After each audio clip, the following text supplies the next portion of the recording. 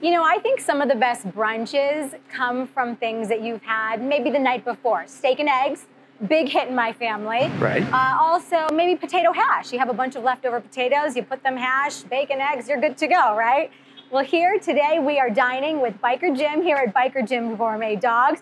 Thank you so much for having us. Oh, it's nice to see you here. So we are kind of seeing his favorite dish, and he's using something that he serves here at Biker Jim's, and you're twisting it into one of your favorite brunch dishes. Tell me about it. Well, it's basically English breakfast, Okay. you know? I mean, I love eggs. I love live eggs on too. eggs. I eat eggs all the time.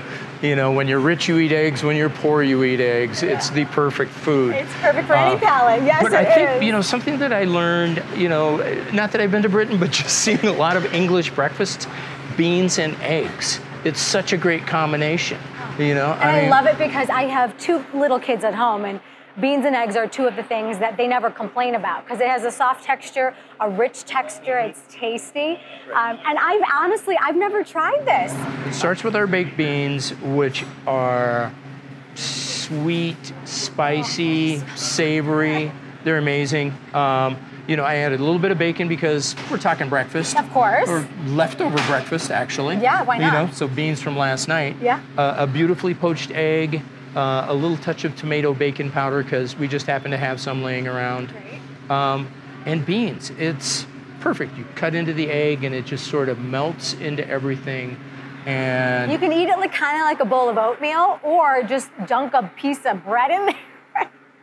And have you've some done fun. this before. Well, I am just going to probably right not now. with beans. Right, you know? no, this is just something new that I love discovering different ways to eat brunch, because I feel like sometimes I've had brunch, I've had breakfast, I've had it a million times.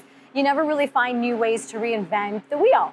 Right. But this is something that's sparking some creativity for everyone out there who may have had a barbecue last night and now saying, hey, we have some of those in the fridge.